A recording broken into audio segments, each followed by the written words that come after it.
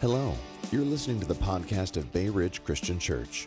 Each Sunday, our aim is to proclaim the good news of Jesus Christ from the text of the Bible and to catalyze the hearts of our hearers to love and gratitude towards God and all of His creation. We hope you enjoy this teaching, and we pray that you will be encouraged to trust in Jesus today. So today I'm going to be talking about calling, for example. We did an entire series on calling a number of years ago, so you could go download the outlines, look at it all. But that's all there for further study. Secondly, there's an opportunity coming up, which is actually going to be on January the 21st, which is a Saturday, from 8 to 11 a.m., right over at 255 West Street, which is where downtown Hope is. There's going to be a seminar that I have helped set up. I'm unfortunately not even going to be in town when it happens, but it's called The New Creation and the World of Work. The C.S. Lewis Institute is working with this. That's part of how I'm involved, as I try to help with CSLI some. But it's going to be a 3-hour seminar helping people think how they can work Christianly, if I can put it that way. In other words, my day-to-day tasks that God has for me, my calling that I'm doing most of the week, how do I approach that as a believer? And also, if there are particular gifts and callings God has given me, how might I use those to be a blessing in the local community? So what we're hoping to do out of that is actually foster maybe some groups that would get together where people who work, for example, in education, or people who work in business, or people who work in arts, or the government, or whatever, might start developing relationships and thinking and praying together about how the believers in our area could be using the callings they have to bless the community, which should sound familiar to us in our congregation, right? That we're blessed, we want to be a blessing. So if you're interested in doing that, there's information in the booklet. It came out in the Bridge this week as well. You can sign up. It's completely free. It's a couple named Amy and Frog or Ewing from, they're actually ran the CSLI in London for a number of years. They're going to be here in the States doing some things, and they're going to be kind of kicking this off with that discussion that morning. It's an area they've worked a lot in some difficult areas in London, some of the poor areas in London. They've been involved in community ministry. And so it's a great opportunity. So both of those are there if the Lord prompts and you want to take more time to look at it. With that, we're going to go ahead and pray, and then we'll dive into God's Word.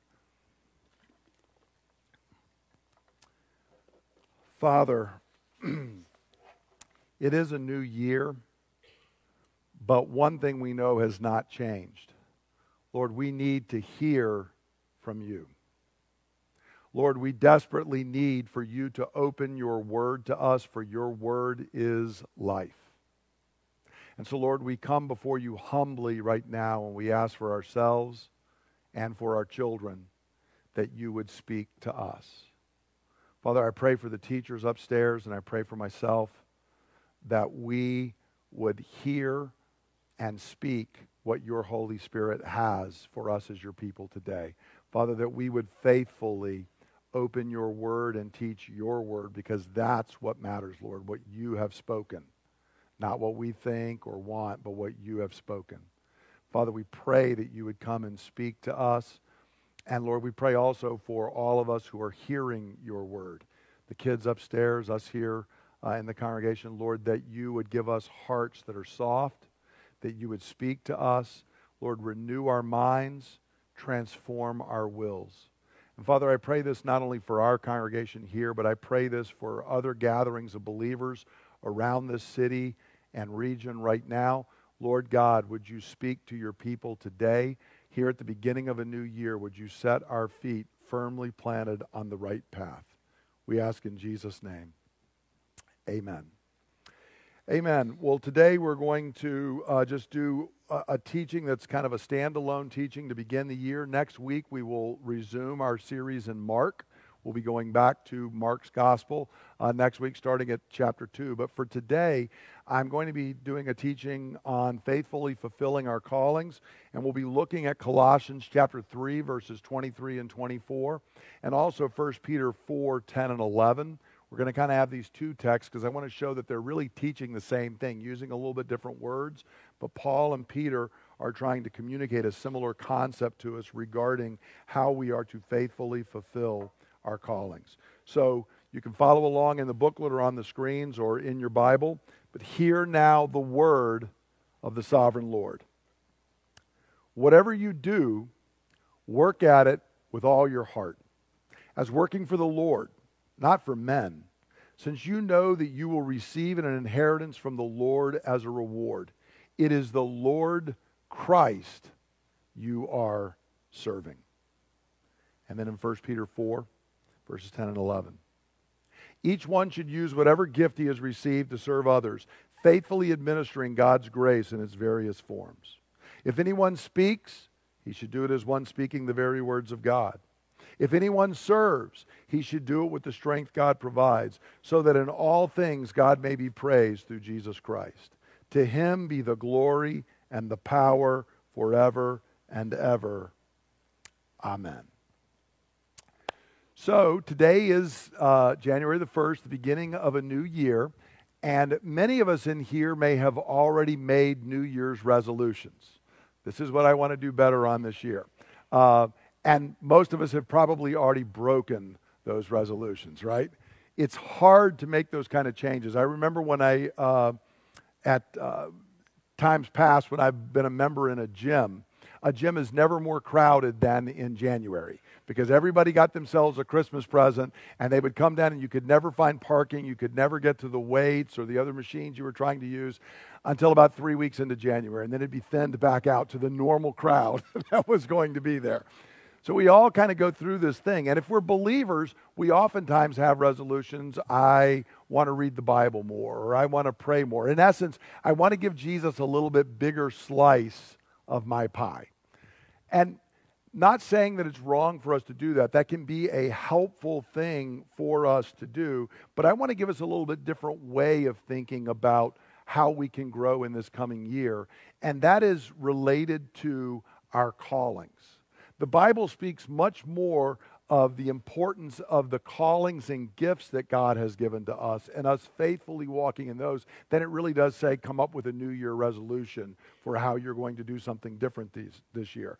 And as we understand this, it helps us to really think through what are the responsibilities and tasks that God is actually assigning to us and calling us to walk in.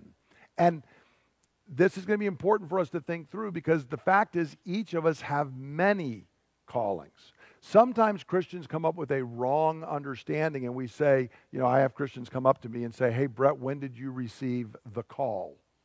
By which they mean, when did you know you were called to be a pastor? But one of the problems with that is I received the call when I was 16 because the call is the call to Jesus Christ. That's the call that all of us have in this room. I received a call to be a Marine. I received a call to be a computer programmer for a while. I also had a call to be a husband and a father. All of these, I now have a call to be an elder and a pastor, but that is not unique. Every one of you have multiple callings before God, and every one of you have to walk faithfully in those callings just like I do in mine. And so what's really important for us to recognize is if we learn to think in terms of callings, then I'm not really trying to give Jesus a little bit bigger slice of the pie. How much of the pie does Jesus have? All of it. All of it. So what I'm not trying to do is carve out a little more time on Monday outside of the work and all that stuff I've got to do. No, my work is part of me worshiping and serving Jesus. And it's part of how Jesus wants to work in and through me. And so the goal is not to give him a little bit bigger slice of the pie. The goal is to recognize he's at work in all of life. And how can I serve him in every area of life? So that's what we're going to be looking at today. So let's start by trying to just make sure we understand what gifts and callings are about biblically, because I think there's a lot of distortion in the church today. Now notice Paul in Colossians chapter 3 is teaching on fulfilling our callings. So notice here, Paul does not say, when you gather as the church, make sure you do this well. He says, whatever you do. How much of life does that cover?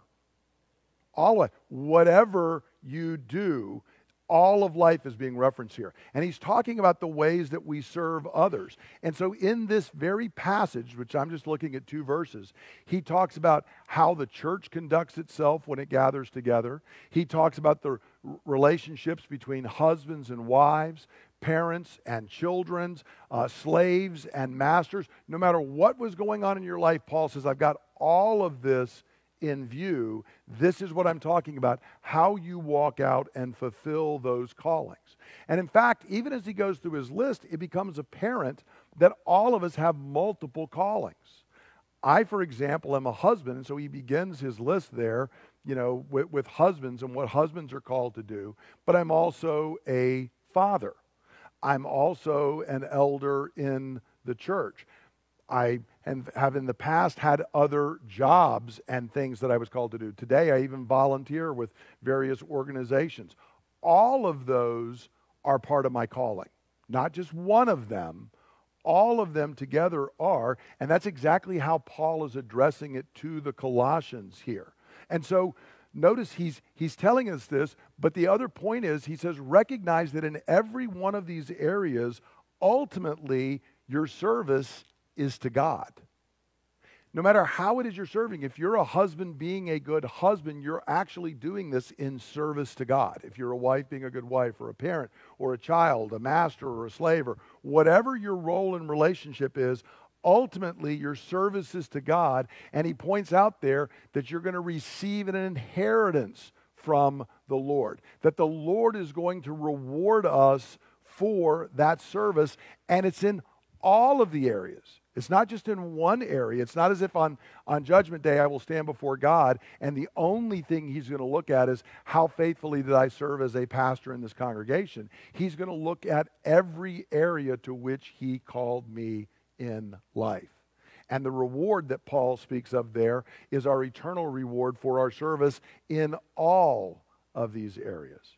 Now, Peter, in the other passage, really speaks of the same exact idea. He uses the idea of spiritual gifts, but it really is ultimately how we are receiving something from God so that it can be used to serve other people. So notice there in verses 10 and 11, he tells us each one should use whatever gift he has received to serve others. So notice he's not just talking, he's going to give 1 or 2 very broad categories and examples, but Peter has already situated it and said, look, all of you have gifts from God. Each of those gifts may differ. The key thing is whatever gifts you have been given by God, you need to use them to serve other people. The gifts may be differently, but ultimately they have to be used to serve others as part of our service to God. The way I serve God is by using the gifts to serve other people. And so Peter here speaks of faithfully administering God's grace in its various forms. And by grace there, he doesn't mean that you get one kind of grace and I get another related to salvation. Grace is the way it works out in my life is what we refer to as spiritual gifts.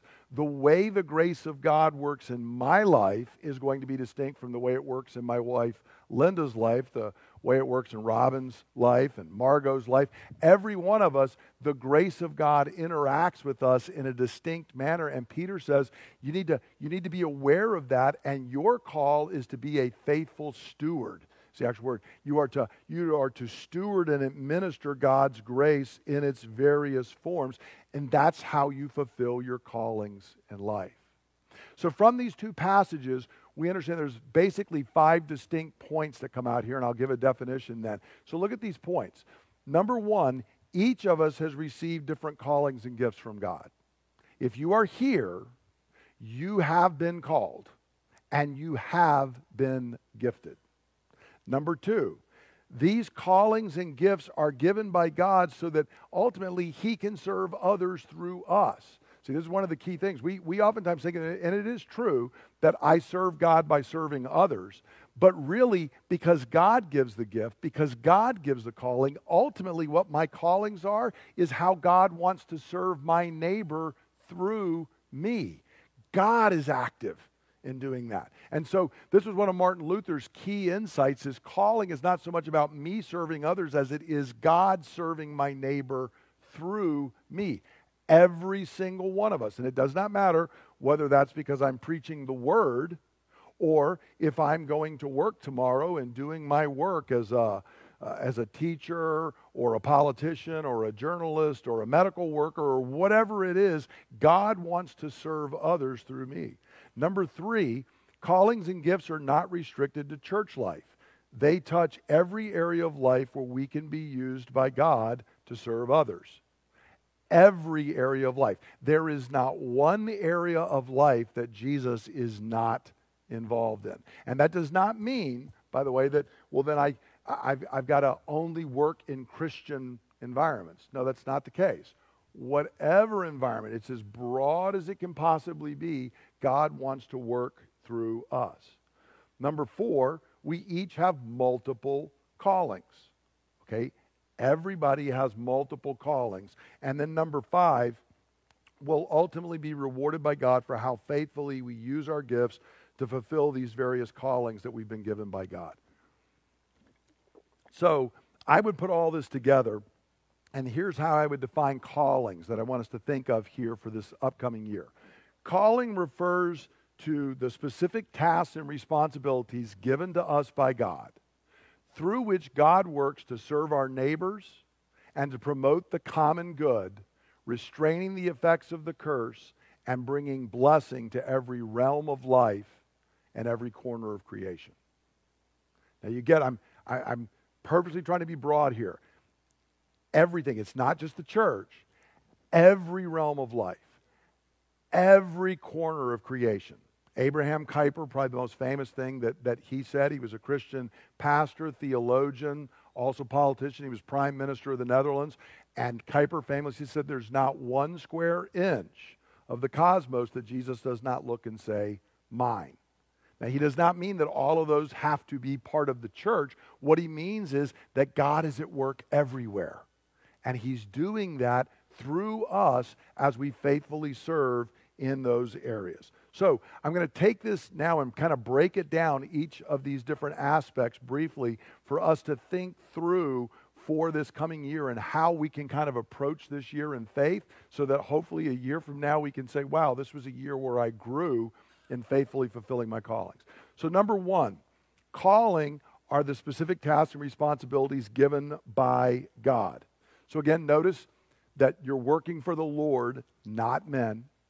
Whatever gift you've received, of course, if it's a gift, what does that mean?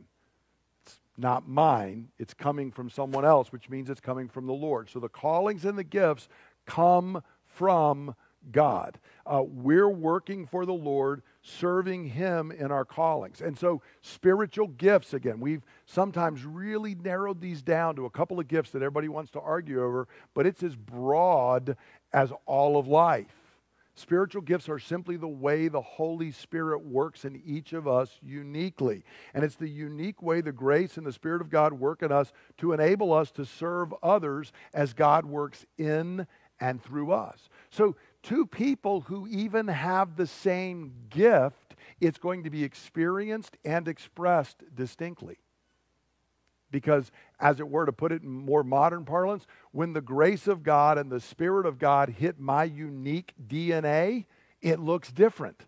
And it is for every individual person. So the goal is not for me to even express my teaching gift like somebody else does it. No, that's not going to work. Okay? It needs to be how God is at work in me. Now, what this means is it takes into account everything about us. It takes into account our natural, quote-unquote, personality, our gifts, our abilities, our life experiences, the particular way the Holy Spirit works best in our lives. All of that is taken into account, and Paul and Peter are both saying, that's your calling. That's your gift. And that's what God wants you to faithfully administer, to work. So when we start to think this way, all of life becomes an area where I'm serving God. I'm not trying to squeeze and repartition my life. I'm trying to say, how is God at work in every aspect of my life? Now, this also takes into account circumstances that are completely beyond our control. Life is full of things that I don't control. Now, why I bring this up, in 1 Corinthians chapter 7, verses 17 to 24, Paul is writing in one of the most unusual passages in the New Testament. And notice, so that I'm not wrenching this out of context, notice I've got highlighted there called. How much is he talking about calling in this text? 8 times in 8 verses. Okay? I've told you before, you don't have to get a doctorate in theology to be able to note if he talks about something 8 times in 8 verses, this is a key area. So Paul is saying, let me explain to you, Corinthians, about calling. And notice what he's telling them is, calling includes life situations beyond your control. Paul says, were you circumcised when you called? How many of the Corinthians would have volunteered to be circumcised? When were you circumcised? At 8 days old back then. Okay, 8-day-old children don't volunteer for something. It was decided for them. And if you weren't circumcised as a child, Paul said you didn't make that decision either. Furthermore, this is really hard for us to understand. He even talks about being a slave. If you're a slave, don't worry about it. That's hard. But see, Paul says it's inconsequential in you serving God. You can serve God no matter what your life circumstance, no matter what your life situation is. Now, Paul's not saying slavery is a good thing. And he's not saying that this is not stoic fatalism. Because notice he goes and says, look, if you're a slave and you can get free, get free. But what I'm telling you is, if it's beyond your control and you can't do it, don't waste your energy worrying about what you can't do. Focus on what you can do. You can serve God even as a slave. And in many other places, he says, look, you need to understand, if you are a slave, you're the Lord's freed man. And if you're a master, you're the Lord's slave. Okay? In every area, Paul is saying, look, do this. Don't fret. God is in control, and he has you on mission right where you are, even if right where you are is a slave. Now, that cuts across the grain of our society. This cuts across how our culture wants to think. But see, it's actually very freeing. Because what it means is, I don't have to fret about the gifts I don't have. I don't have to fret about the circumstances that I don't have that I would like. I don't have to fret about the opportunities I wish I had that I don't. I simply have to walk in the area that God has opened up for me. Whatever that is, there I serve. And so faithfulness in our callings does not fret over circumstances beyond our control or on what gifts and opportunities we do not have, but rather focuses on the gifts and opportunities we do have and uses those to serve God and serve others. Okay? So that's the number one point regarding it, because we can spend a lot of time fretting over what I don't have. In fact, one of the root vices is envy, which is overwhelmingly, but I want the set of gifts that person's got. That's not what God's call for us is. Second point, calling is God working through us to serve others. Notice here, I'll just look at 1 Peter chapter 4. But notice again, the idea is that it is a gift. You are speaking the very words of God. You are serving with the strength that God provides. And you're doing it so that God may be praised. This is where Luther's insight comes in. It's not so much me serving God by serving others as it is God serving others through me. That's my calling. Wherever I'm at, whatever I'm doing, whatever circumstances God has opened up, God is actually speaking and working through me to be a blessing to others. This is why our tagline every week, you are blessed, go forth and be a blessing, because God is blessing me and he's doing it so that I can just simply be a channel through which the blessing of God flows to other people. So ultimately, and notice the phrase there that I've got highlighted in yellow, is we do all this to serve others. We've turned spiritual gifts almost into something that is self-serving, something that is about me. But And we think of, when we do talk about vocation and calling, so much of it today is, how do you find this thing that you become completely self-actualized by doing? The Bible says that's a completely wrong way of looking at it. My calling is not about me. My calling is about others. My calling is how God wants to work through me to bless and serve others. So the focus is not on me, but on others. So think about it this way. As creation and salvation are the overflow of the life and the love of the Trinity, so God's work within us overflows to serve other people. In other words, at the beginning of time, there's Father, Son, and Holy Spirit. What did Father, Son, and Holy Spirit need? Nothing. Okay? God didn't make us because he was lonely. He was perfectly fulfilled. But because God is such a self-fulfilled being, Father, Son, and Holy Spirit, that relationship spills over and the cosmos comes out. God creates. And then God blesses and blesses. It's his very nature. Well, when the life of God is at work in us, when the Spirit of God is at work in me, what does that produce? Overflow, abundance, blessing to others, even if I'm the slave in Corinth. Don't have any money, can't go where I want, do what I want. Paul, it doesn't matter. The Spirit of God's at work in you. The Spirit of God is bubbling up in you, and he can work and bless through you no matter what the circumstances are. So all of this is showing that God is at work. It's more than just me serving others. In my calling, God is at work in and through me. So see, this should be exciting to us. If you are a new believer, it doesn't matter if you became a believer last night, God wants to be in and at work in and through you. Okay? He's actually even doing it through atheists. They don't know that he's doing it, but God is actually working through everyone, whether they recognize it or realize it or not. And so what this means is, as that is my focus, paradoxically what happens is it gives deep joy and fulfillment as I see God work through me to bless others. But the focus is not me being blessed. The focus is other people being blessed. The overflow of that is blessing comes back to me. But if I put the focus on me, it shuts down blessing for others, and it shuts down joy and blessing for me. An example you can think of, I use this all the time actually in our pre-marriage counseling and in talking with other people. When I was a Marine, we would sometimes have Marines that were struggling hitting the target 300 to 500 yards down range. And one of the things that I commonly knew would happen when a Marine would start whiffing and missing the target is, I would ask, what are you focusing on? I'm focusing on the target. And there's your problem. You don't focus on the target. You focus on the front sight post on the rifle, because your eyes can only focus on one thing at a time.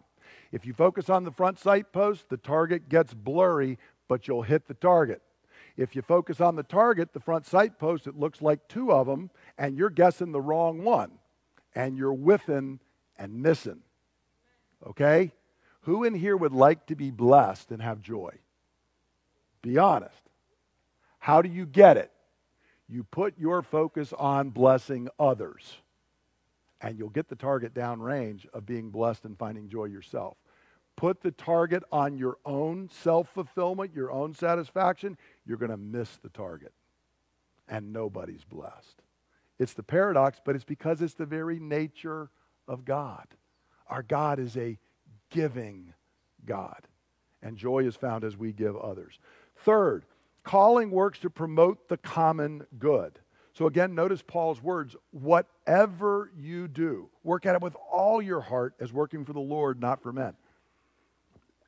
So again, all of life is in view. And specifically in the previous verses and the following verses, Paul's talking about slaves and masters. So, if you are a slave and you have a terrible master, what do you do? See, what's the temptation? What do I want to do? Right. I'll work hard when he's looking, and then when he's not, I ain't serving that clown. See, that's not the attitude of God. And the scripture specifically says that. Work hard whether they're watching you or not, because you are actually serving Christ. So am I giving my full effort to that terrible boss because I'm not really serving them? I'm ultimately serving Christ. And what I'm doing is I'm promoting the common good. Now, this is important for us because as God's exiled people, we are called to work and see our city, our area flourish with the shalom of God. Okay? Not just the church, everything, everywhere is opened up. So I'll bring up a passage we've looked at a number of times, Jeremiah 29. This was important. We talked about it in the series on Daniel. Okay, Jeremiah writes a letter to the exiles. They've been carried off to Babylon. Now, y'all work with me. Was Babylon a good, godly place that was encouraging them to walk with Jesus? No, not at all. It's pagan. Why were they in Babylon? Babel had destroyed them, right? Had burned the temple down, carted off all the temple utensils and materials and everything else. This is a disaster. And some of the exiles said, we're just going to sit here by ourselves and we're waiting because God said he's going to take us back. And we're not going to do anything. I'm not working with these Babylonians. Into that, Jeremiah writes these words. This is what the Lord Almighty, the God of Israel, says to all those I carried into exile. Okay? Notice again their circumstances. I carried you into exile from Jerusalem to Babylon. Build houses and settle down. Plant gardens and eat what they produce. Marry and have sons and daughters. Find wives for your sons and give your daughters in marriage so that they too may have sons and daughters. Increase in number there, do not decrease. Also, seek the peace and prosperity. The NIV puts two words there. It's actually seek the shalom.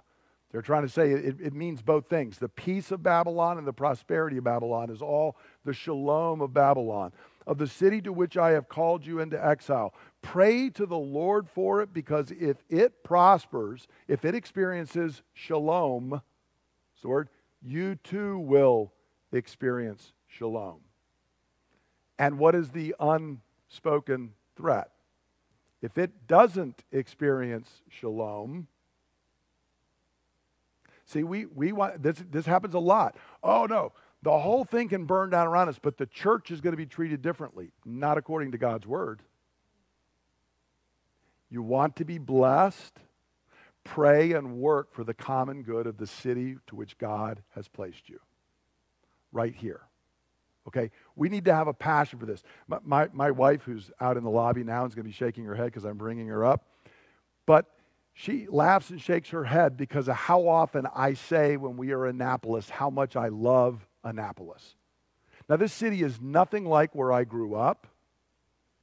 And at first, when I first came here to the Naval Academy, Annapolis was just the little place I went through that I thought had no reason to exist other than to serve midshipmen. Honestly. Until my eyes got opened.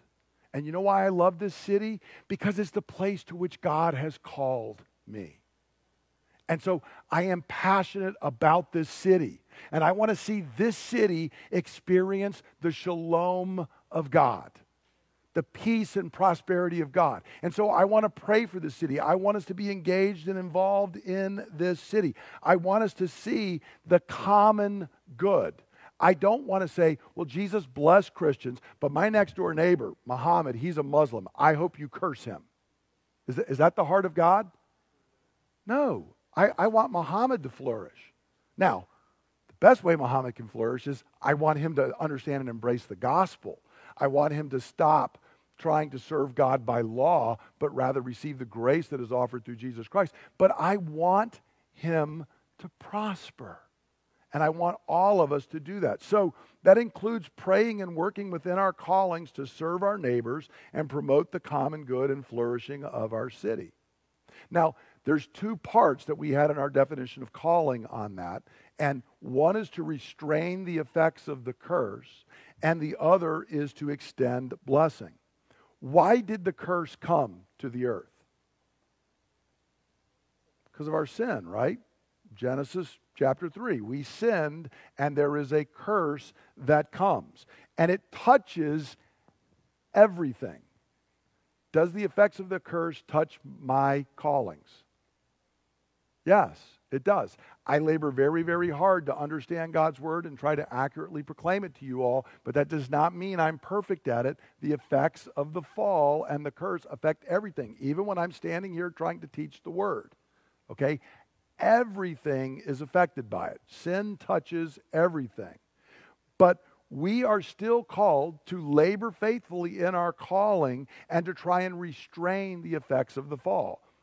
Because of the curse, God said when you plant, what is the ground naturally going to grow? Weeds. So do farmers say, well, then we just let the weeds grow? What is their calling? Restrain the weeds, try and get the crops to produce better and more so that people can eat, so that there can be blessing and it can be extended. And so this continues even after the fall. Again, we are blessed, and God wants to extend the blessing. Now, what this is part of is what's known as common grace. And I'm not going to talk about common grace a lot. It's what I'm going to go over in after hours this week. But when we tend to think of grace, we think of me getting saved, right? I'm saved by grace. And that is part of grace, and that is very, very important. But common grace is something distinct.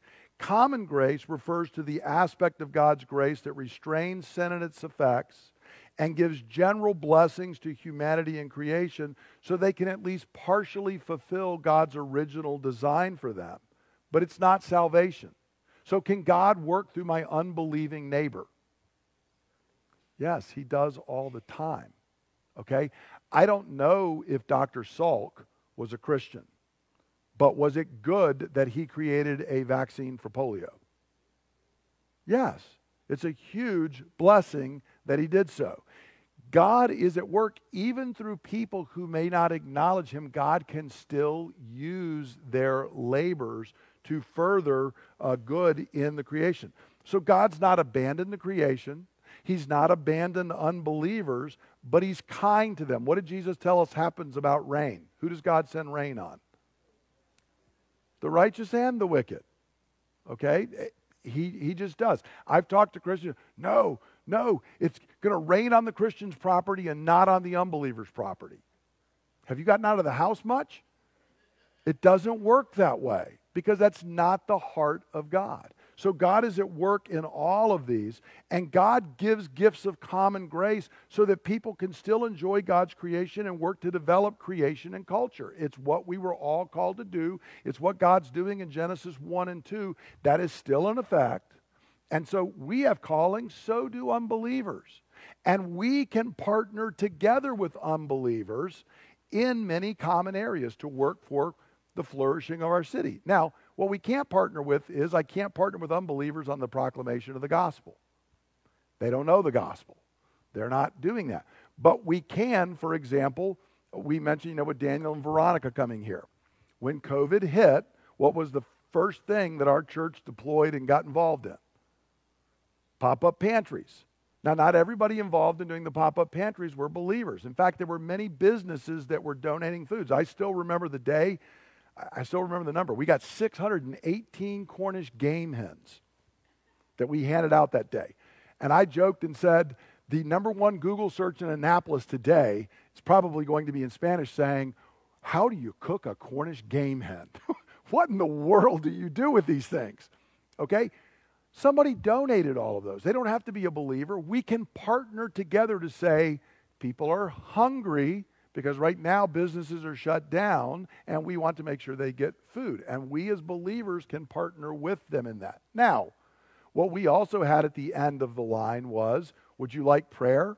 Can we hand out Bibles to you? Are there things we can do to share the gospel with you? We want to do both. It's not either or. There may be times where in our culture, particularly the way things are today, that people's designs and desires and what they think will be good is the exact opposite of what is actually good.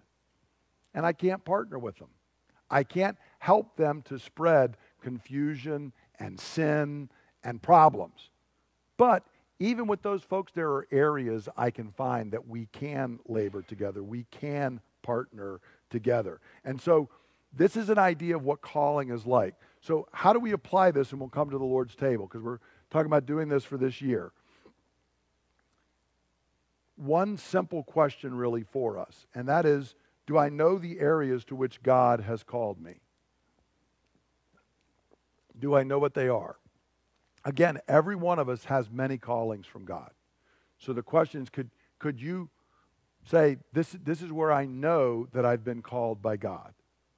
It's usually going to be discerned based on our gifting, our life experiences, and our opportunities. And what that means is sometimes my callings change. So I could have a new calling in 2023 I didn't have in 2022. Okay? And there are things I might have been called to in 2022 that I'm no longer called to in 2023. So a big part of it is, Lord, what are you calling me to do? What are these things? Now, I'm going to throw up a list of things that we've talked about a little bit this morning that are there.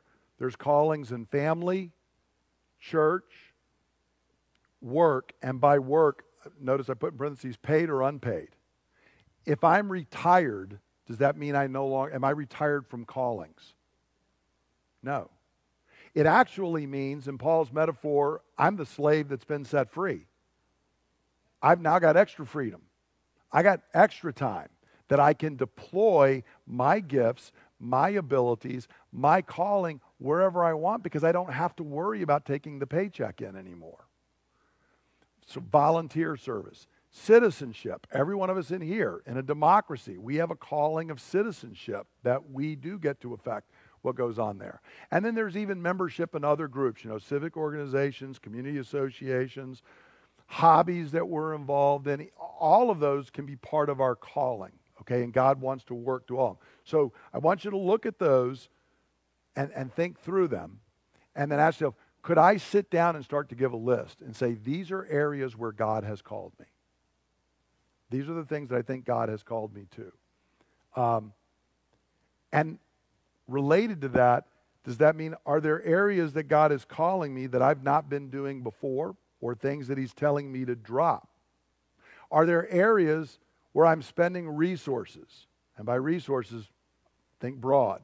Time, effort, money, thought, all of this, that God's not calling me to. Because one of the problems is that sometimes what we do is, I've got so many things going on and God has not called me to certain things that I'm not fulfilling what He has called me to. I can't faithfully administer if I'm trying to do everything that I wasn't given. Remember, Jesus had many parables where He would give, a guy goes away and he gives, 10 talents to this guy. See, what He doesn't tell him is the guy with 10 talents to worry about what the guy with 5 talents is doing. You just stick to what I gave you to do, okay? So are there areas maybe where I'm looking as I think through these and it's like, you know what? I'm actually spending my time, effort, money, worry, everything else on something, and I'm not even sure God has called me to that. Maybe being faithful this year means chopping that off, and I'm not doing it. And as you do that, then what that leads us to and what we're going to come to the table with is when I discern where it is that God's calling me, to recognize because it's God working through me, I need God's grace. I cannot accomplish it in my own power and strength. And so I want to encourage you as we head into this year that we are called, rather than just thinking about, and again, there's nothing wrong, you may have started off and said, hey, I've decided I'm going to read the Bible through this year or whatever. That's great. But I want us to think a little bit broader. What are the callings? Because when we stand there on Judgment Day, and this is not for determining whether I'm in or out, so to speak, but when God's looking to reward, it's not just, well, how many times did you complete your read through the Bible plan in a year? The real question is, how did you serve in the callings I gave you? Because I could read the Bible through 2 times in a year, but if I'm failing as a husband towards my wife, God would say, but what about the calling I gave you to love and care for your wife? Or as a father or a grandfather or whatever else it is. So we're going to come to the Lord's table to receive his grace. And I want to remind us a couple things as we come here. Number one, this table reminds us I'm not justified by how well I fulfill my calling. You may be sitting here and know your calling really well and be doing really, really well at it. That's not how you and I are justified. Okay? We're not justified by our work.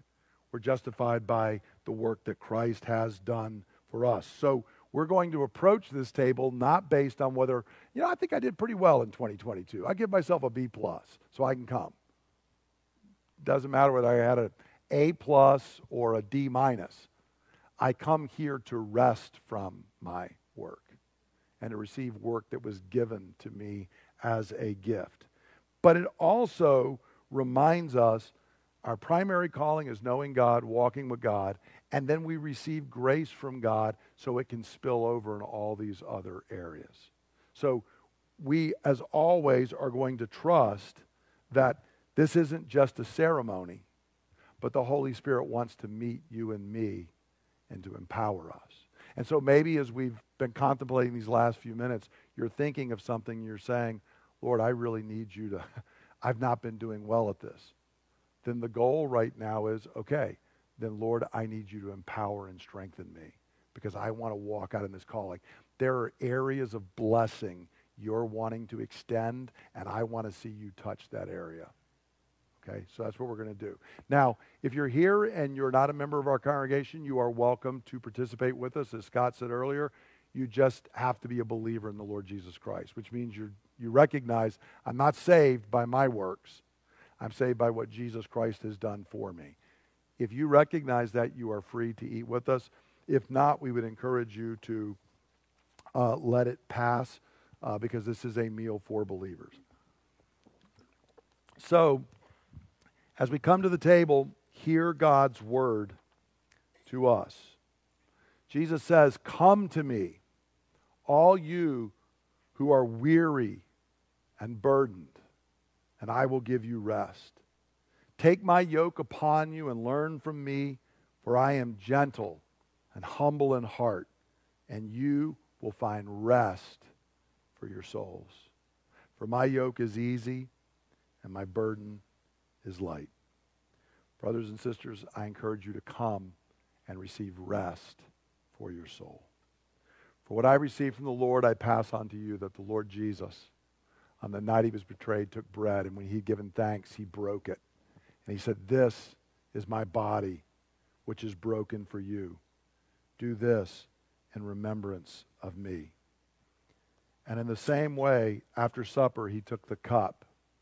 He said, "This cup is the new covenant of my blood, which is poured out so that your sins may be forgiven.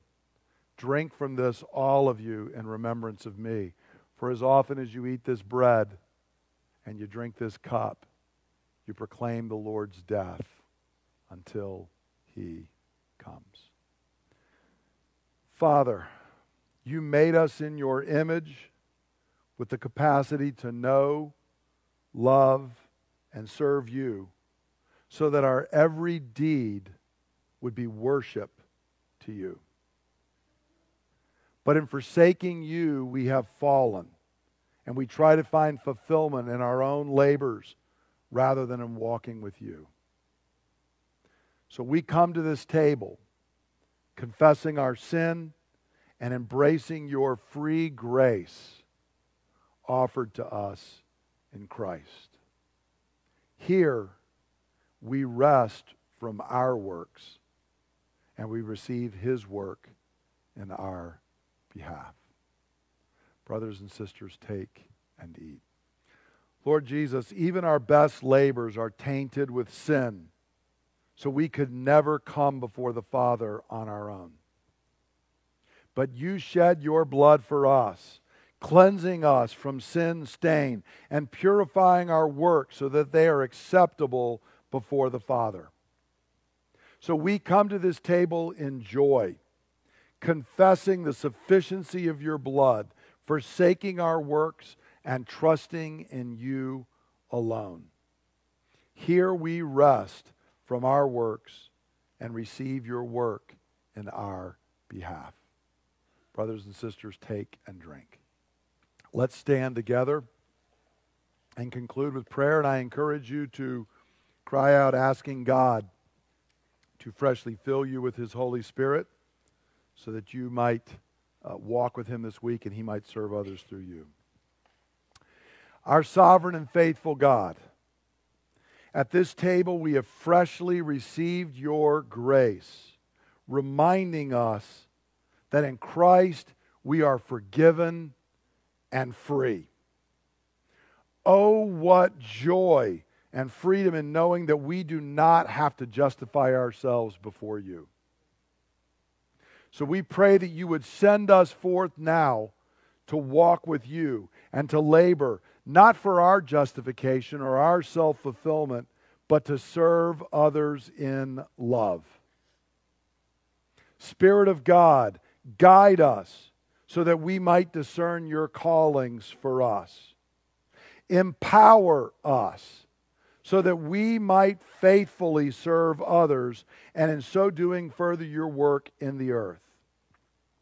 Lord, we ask that you would work through us to bless others so that they too might taste and see that you are good. Lord, here on the doorstep into a new year, we pray that this year would be a season of increased faithfulness and fruitfulness as we walk with you and your blessings overflow to bless our families, our neighbors, and our city. Lord, we ask all of this in the name of the Lord Jesus, our Savior, our Lord, our King.